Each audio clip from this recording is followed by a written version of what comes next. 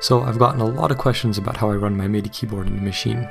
I think people get confused because Maschine Micro doesn't have any MIDI ports, but that's not really a problem. You can just run it with USB. So just take a USB cable and run it from the back of the keyboard into your laptop or desktop or whatever you're running. If you start running out of USB ports, you can just grab a cheap USB hub and then you have plenty to work with. Once you have it all connected with USB, you have to go into the Maschine software and start getting some of the settings right. So the first thing you want to do is head up to File and then click Audio and MIDI Settings, and then you're going to head over to the MIDI tab, and here you'll be able to see all the different MIDI devices, and obviously you want to turn all of them on. So once you have that set, make sure all of them are on. You can click the OK button and then you are set to go. And once you have that set up, there's a couple different ways you can make the most of your keyboard running in Maschine. So one of the first things I figured out how to do was play a sound even though the Maschine Micro is playing a different group.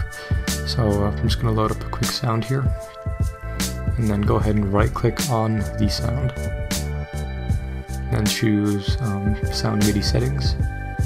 And here you can see some options. Click Enable, and I always just go on channel 1 because that's what I work with. And you can obviously change that.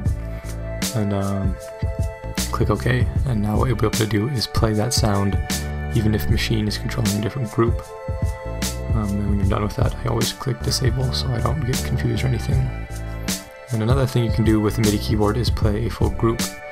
So I'm just going to load up a quick group here, and then go up to the group and right click on that, and then select Sound MIDI Batch Setup. And the one I always use is Sounds to MIDI Notes. Again, make sure your channel matches what you're running with your controller, and then you can choose the root note, and then click Apply. And so what this is going to do is assign each sound to a different MIDI note. So those are a couple of different ways to connect your MIDI keyboard and make the most of it in Maschine.